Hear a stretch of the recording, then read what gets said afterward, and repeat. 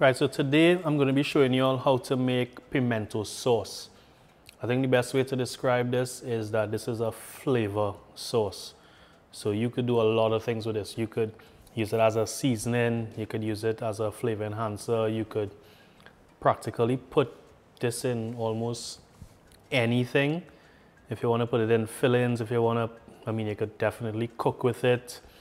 It's also a great way to extend the life of the pimento, because obviously pimento is something that certain times of the year it's a little more expensive, and also if you don't live where pimento is grown, this is the perfect way to maybe buy it in bulk, make the sauce and stock up on it. So to make this, I'm using red pimentos. The reason for that is mainly for the color. I like the pimento sauce to have more of an orangey red color, and I'm using the whole thing, seeds and pith included, as both contain a lot of flavor. Then I'm using Chadon Beni just to further enhance the flavor of the pimento sauce. Some cubed carrots just to add a little sweetness to the sauce. Some garlic to give it that garlicky, pungent flavor. And we here in the Caribbean, we put garlic in almost everything.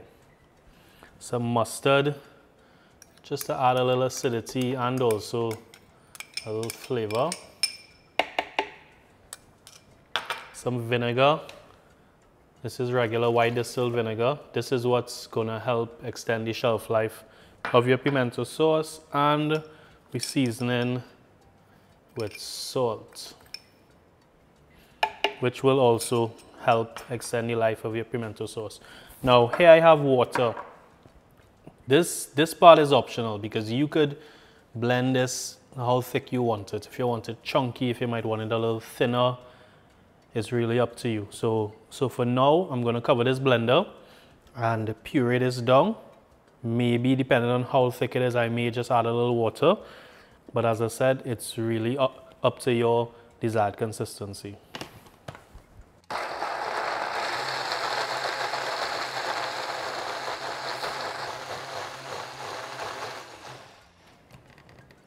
Right, so I'm just going to scrape down the sides of the blender and also use this opportunity to check the consistency of my mix. Yeah, so I'm just going to add a touch of water.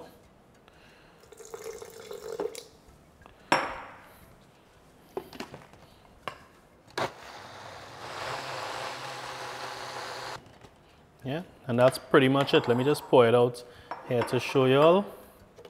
But as I said, this is a simple way to make a pimento-based seasoning blend, a flavor enhancer if you want to extend, as I said, if you want to use it to extend the shelf life of your pimento.